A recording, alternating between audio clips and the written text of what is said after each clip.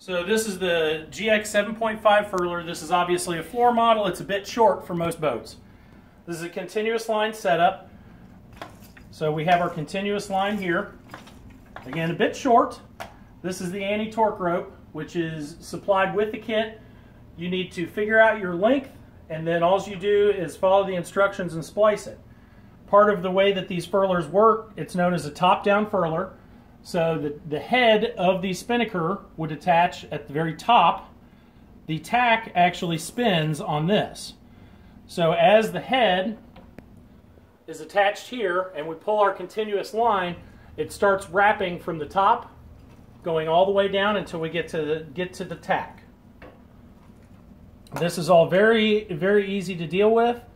The continuous line is not supplied with this kit because those are generally made to length.